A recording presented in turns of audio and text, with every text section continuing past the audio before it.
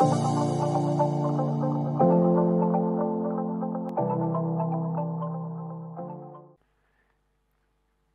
story takes place in a small Phoenician town known as Stratton's Tower. It was aggressively developed by King Herod the Great into a major port city. He built one of the world's largest man-made harbours. This was a centre of Roman governance in the region. In addition to the artificial harbour, he also built an aqueduct, a palace, and a great theatre. The city would come to be named after Herod the Great's patron, Augustus Caesar. Its name, Caesarea.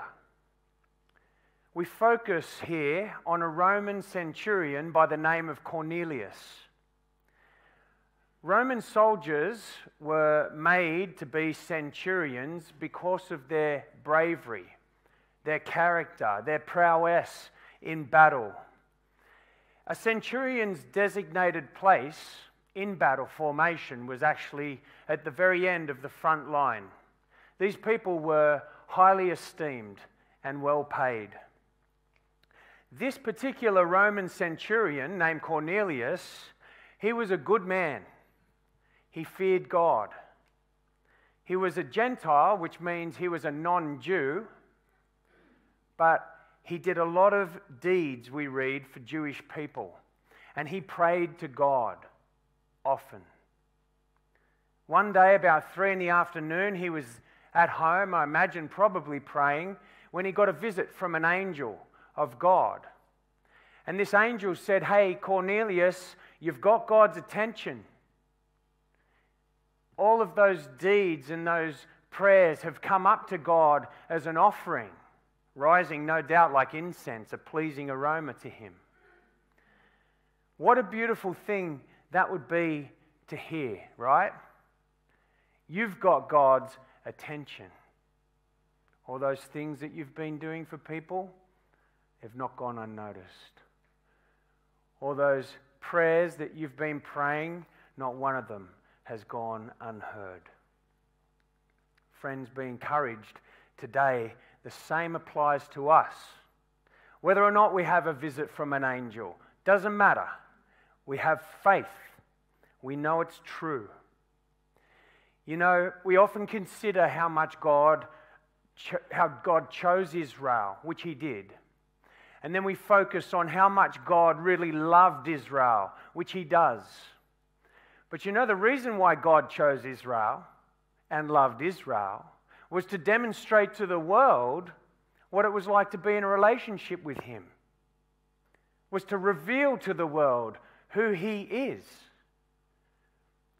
You know, it was to reveal what God is all about.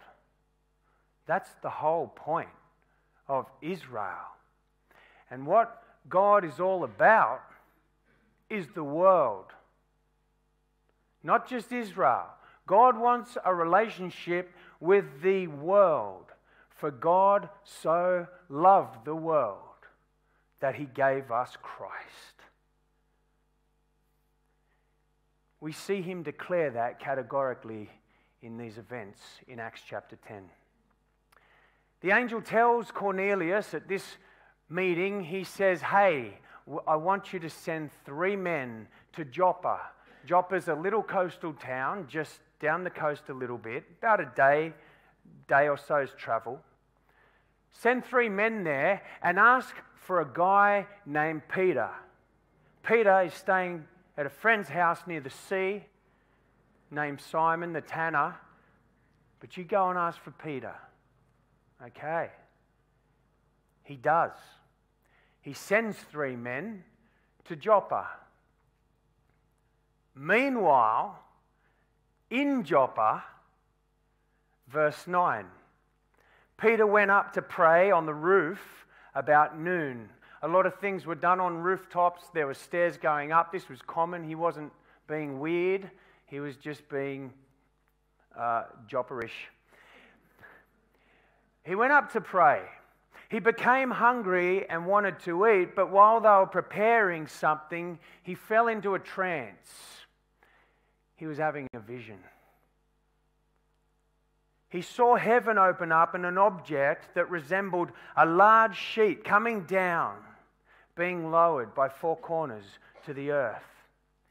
In it were all the four-footed animals and reptiles of the earth and all the birds of the sky. Notice that huge sheet in that vision lowered down with all the animals of the earth, every kind.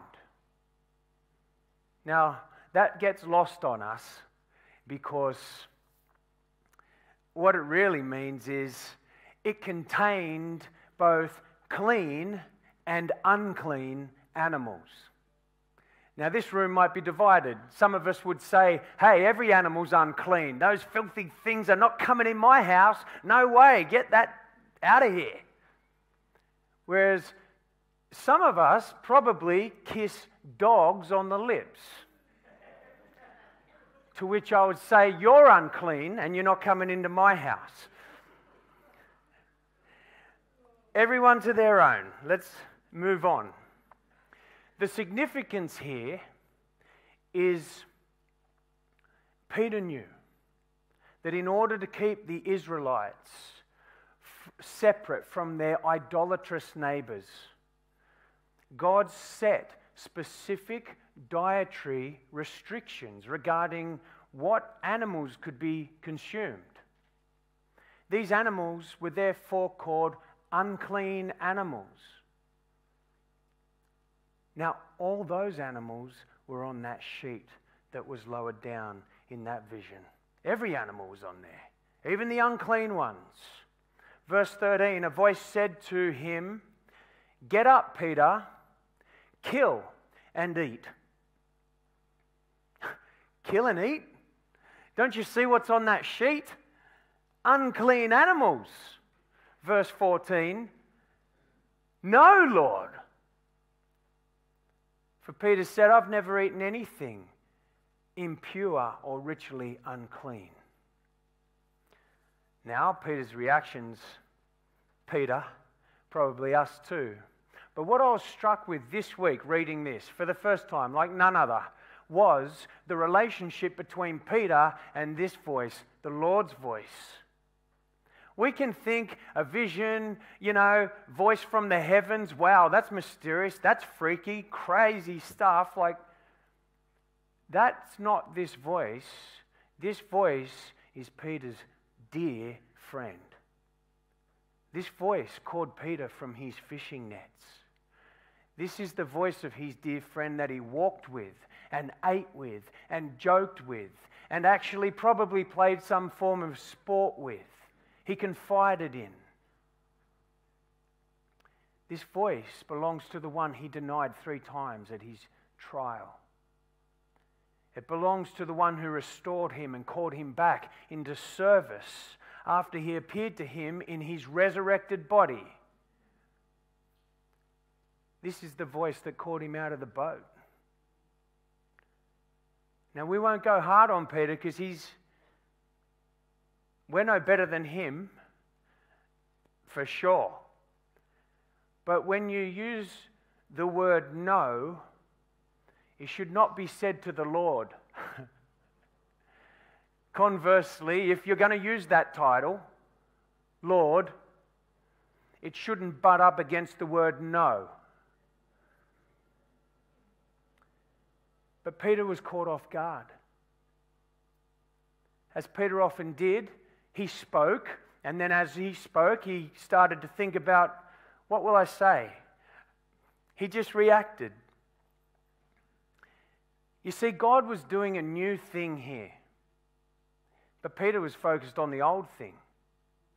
No way, Lord. I'm not going to do that. I know the thing. But he didn't know the thing. God was doing a new thing that's superior to the old thing. Peter was looking at Old Testament law. God was focusing on the new covenant in Christ. Now, to Peter's credit, he moved on in faith. He moved with God. Even though he didn't fully understand this, what a lesson for us. I mean, Peter is awesome. And we can do that too, by the grace of God and the power of his Spirit. Move on without fully understanding in faith. Again, verse 15, a second time a voice said to him, "What God has made clean, do not call impure." This happened 3 times. Suddenly, the object was taken up into heaven. 3 is a theme in Peter's life, isn't it? He denied Jesus 3 times. He was restored 3 times. This happened 3 times. I don't know what that is, but we'll leave it. What's the point of this whole vision? Is God changing the menu for Israel? For the church? Is he saying, you guys are free now to go and enjoy a pig under the fig?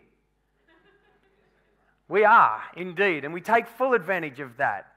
But Jesus got rid of those Old Testament dietary restrictions in Mark 7:19.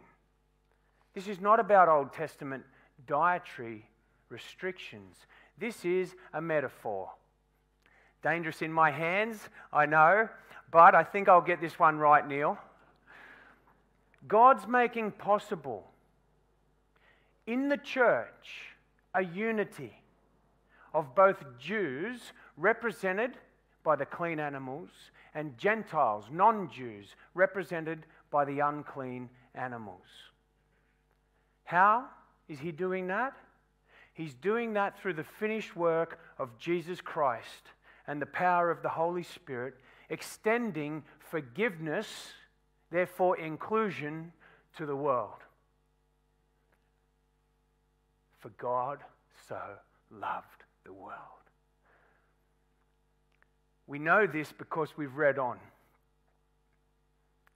In fact, unless any of us are Jews in here today, which you're welcome, but unless we are, we know this because we've been brought into fellowship by the Holy Spirit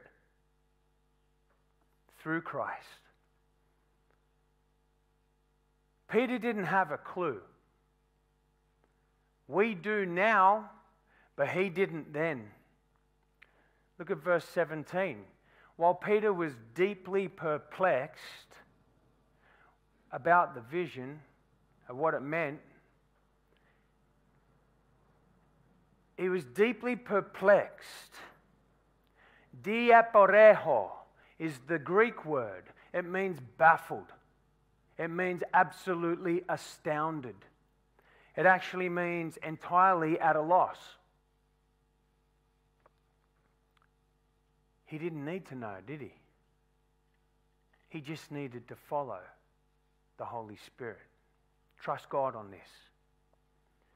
You know, sometimes it's tempting for us, I think, to look at these apostles and to look at all the contemporaries of Christ when we read and think, well, it was easy for them to be obedient. They knew him.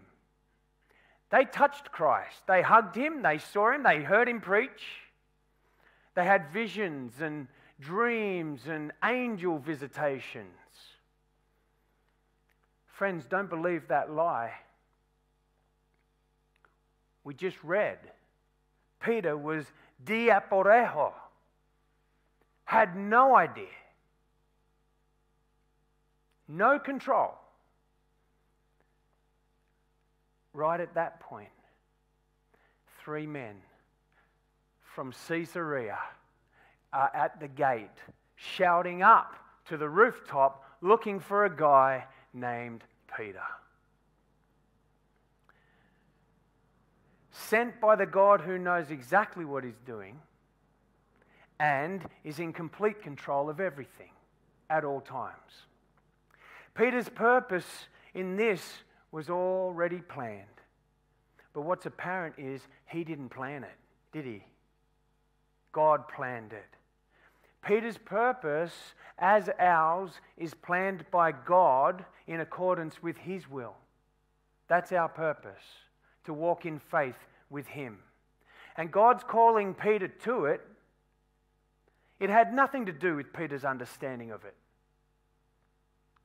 It had everything to do with obedience, which I imagine is something that he learned walking on the Sea of Galilee. Believe it or not, this sermon's about forgiveness, and I'm trying to get there. There's a lot on the way. We'll get there. As Neil said, we're beginning a series, and this whole story here, this whole journey makes a significant point.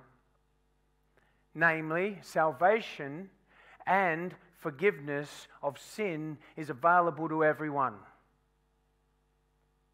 That is, everyone who will receive it through Christ. That's how. That's the only way. We're going to be in forgiveness for 4 weeks, exploring the implication of God's forgiveness and the function of forgiveness from various angles in the life of the believer. It's great. I'm looking forward to it. Now back to Peter here. He finally gets to Caesarea and he comes to Cornelius' house, and he finds that he's packed the house full of family friends and family members, and they're all just like kind of jammed in there. And when he sees Peter coming, he goes and falls down and worships Peter.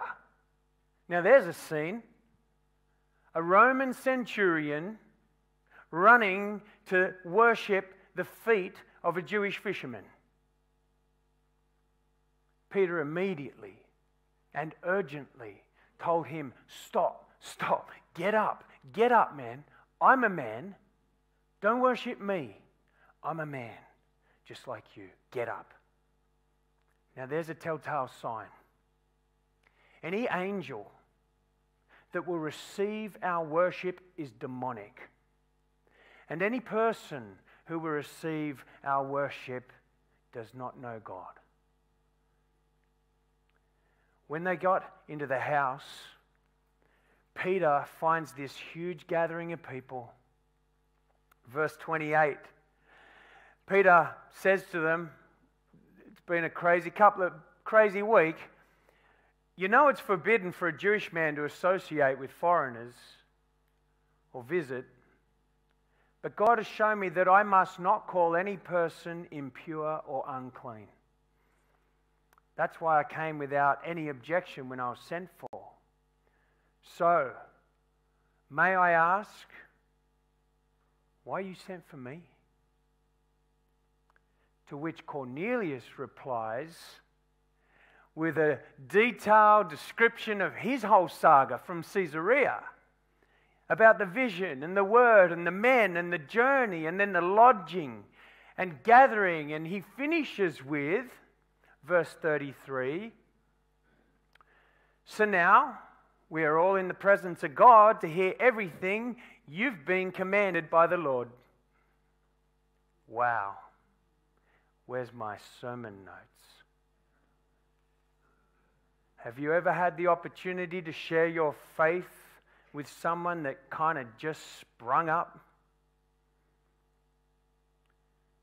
Peter had a house jam-packed, silent, expectant, looking, listening for the answer for his faith. This moment changed the course of eternity. And if we're serious about following Christ in word and deed as his disciples, we will have moments, plural. There'll be many. In accordance with how we steward the few, there'll be many. Where without warning, the Holy Spirit just brings us into this divine appointment where someone says, I'm ready. Tell me. Why? Why do you believe what you believe? That interaction, what comes next, will change the course of eternity. Let's not shrink back from that calling, but pray for it. It's the most horrifying idea of a Christian, I think, It's one of the people say, I'd rather be dead than do the wedding speech or the funeral speech or whatever. I think Christians would probably say the same. I'd rather almost be dead than have to go share my faith with someone. At least I could just wait for them and hope they arrive somehow. Let's pursue it. Let's prepare for it. We're growing people. That's what that means. We can't walk our purpose without being growing people, prepared for every divine appointment and every battle and every blessing and every journey. That's why when we do discipleship groups here at Maroubra Baptist, we have our people prepare their testimony of faith in 60 seconds. We don't give you more than that. 60 seconds. Tell me why you believe. The bus is coming. I've got to go. That's the phone. 60 seconds you have. Why?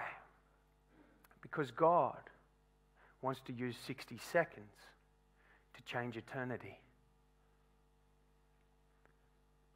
Peter wrote in his letter, 1 Peter 3:15, always be prepared to give an answer to everyone who asks you to give the reason for the hope that you have.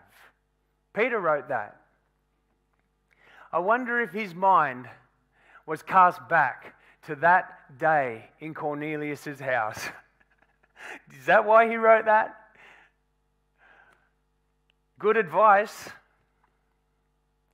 Peter will now share the gospel of Jesus Christ,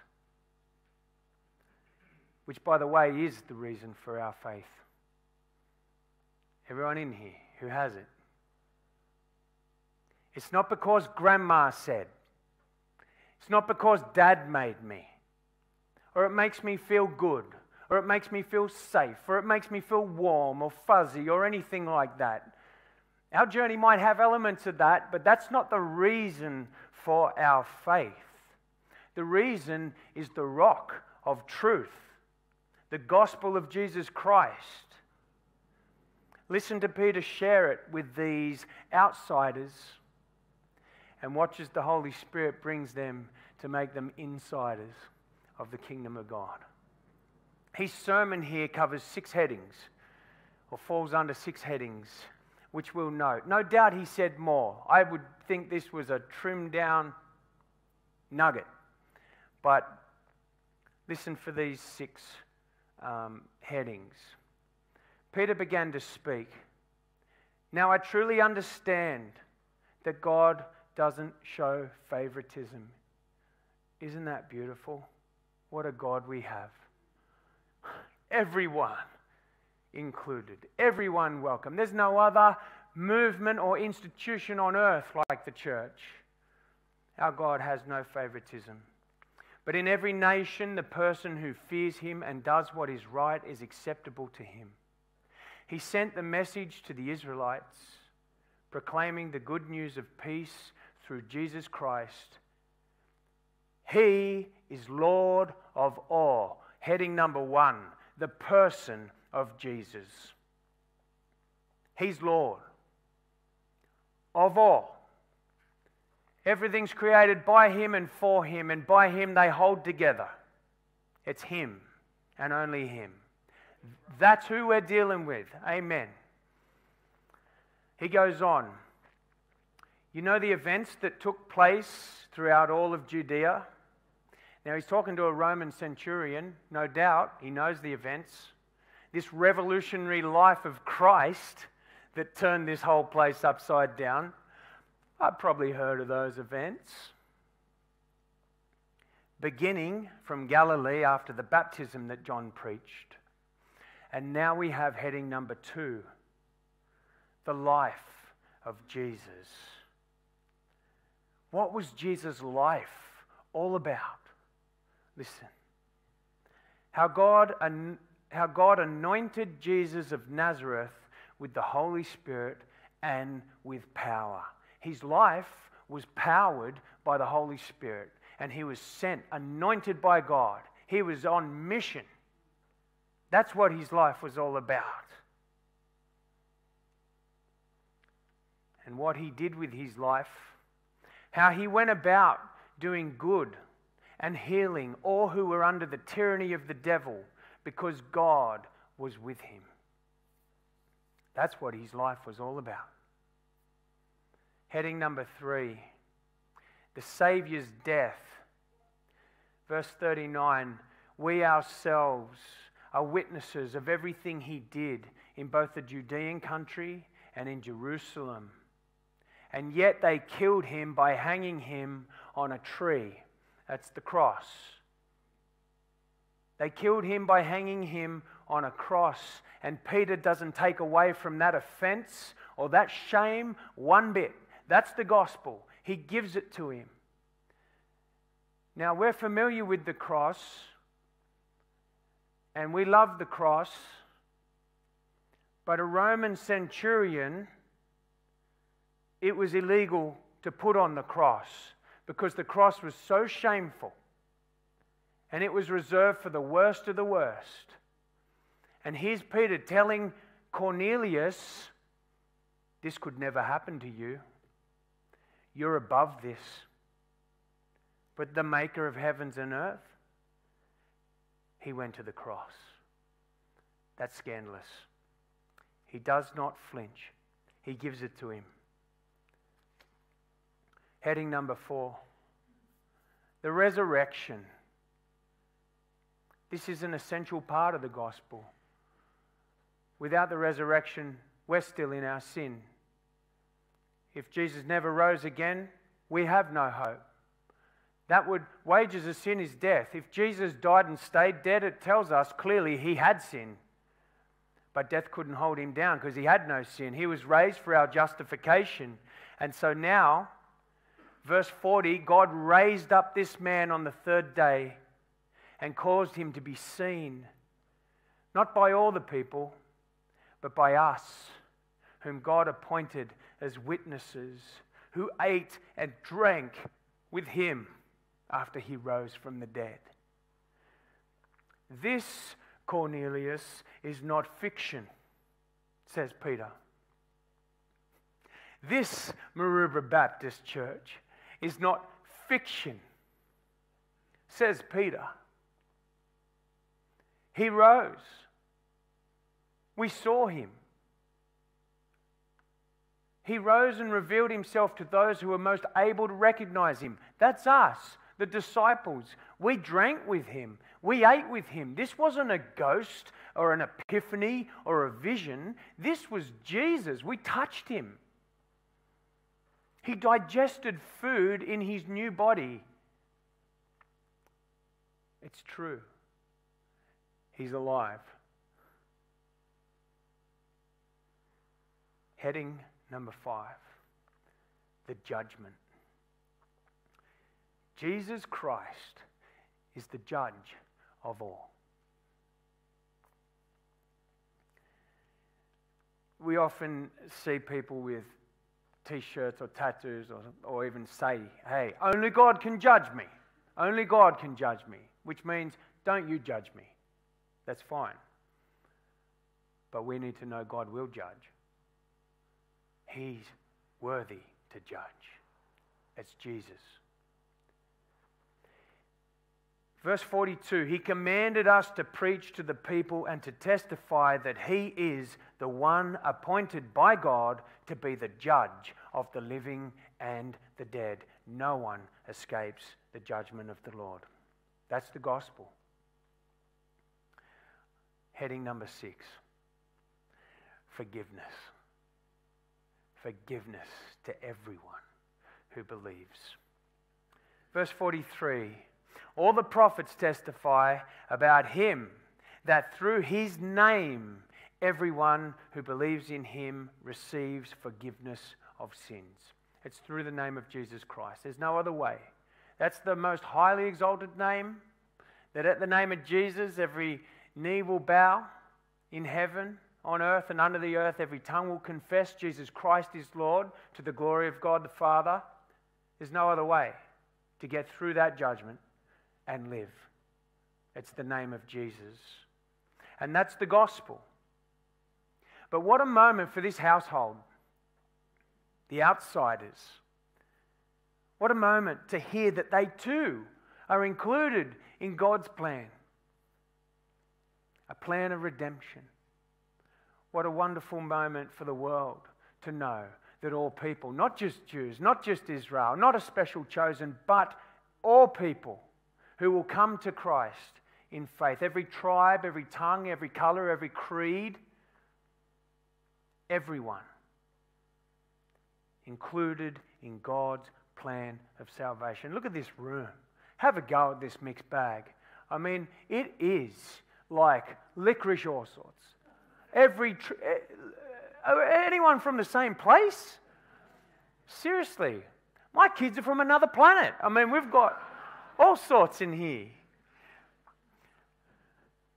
God's able to reach out. God's able to bring into right relationship with Him. And He wants to. And we enter into it by believing in Christ. He's all those things Peter preached.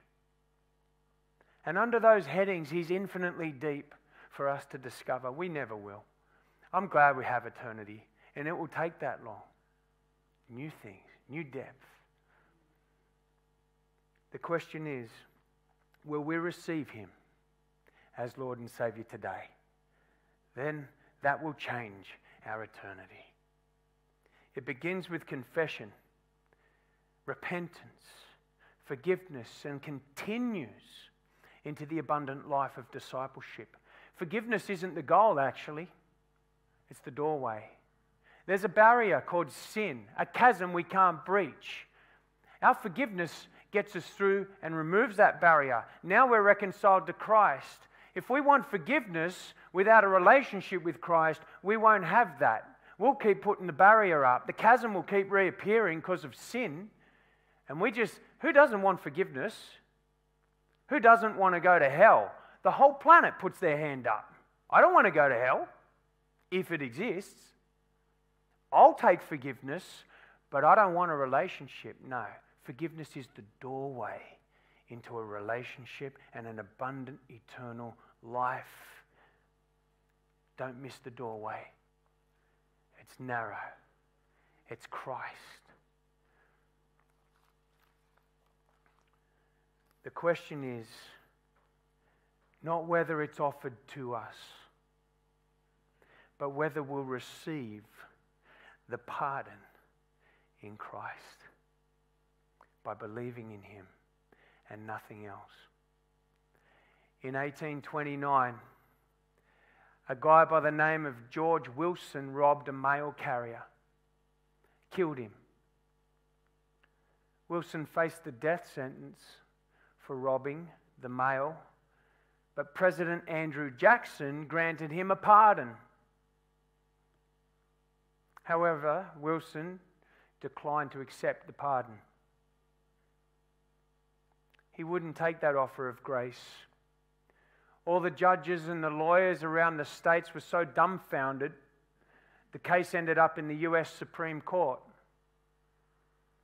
During United States versus George Wilson in 1833, Chief Justice Marshall concluded that, quote, a pardon is a deed to the validity of which delivery is essential, and delivery is not complete without acceptance. It may then be rejected by the person to whom it is tendered, and if it is rejected, we have discovered no power in a court to force it upon him. God's forgiveness extends to the world, but it won't be forced upon you. We may receive it by accepting that invitation today. We might think that we're beyond hope. There's something in our life that just can't be beaten, certainly can't be forgiven.